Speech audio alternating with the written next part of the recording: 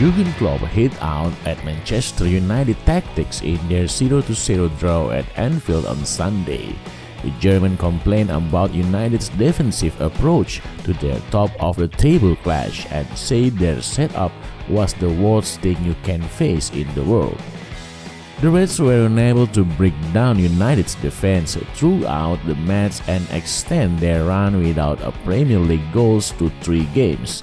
Defenders Luke Shaw and Victor Lindelof were standout performers for Ole Gunnar Solskjaer's side, but Klopp was left unimpressed by the world-class United after the match. "We played football, tried to do it, forced them back into their own box," he complained to BBC Sport. "The worst thing you can face in the world, in football, is you play against a side world-class player and they all defend with all they have, deep in the box and only counter-attack. It's really difficult. That's the biggest challenge. The best 2 chances of the match fell to United despite spending much of the evening defending and had just 1/3 of possession.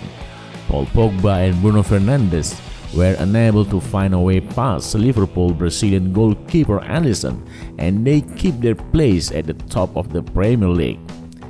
Klopp added, "The performance was good, especially the first half was exceptionally good. I think with all the things that were said before the game, United is flying and we are struggling, and then playing this kind of game, I was really happy with that.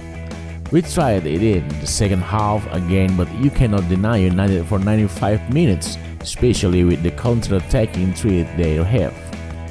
They had a really good chance, I have to say, but we had our chance in the second half too."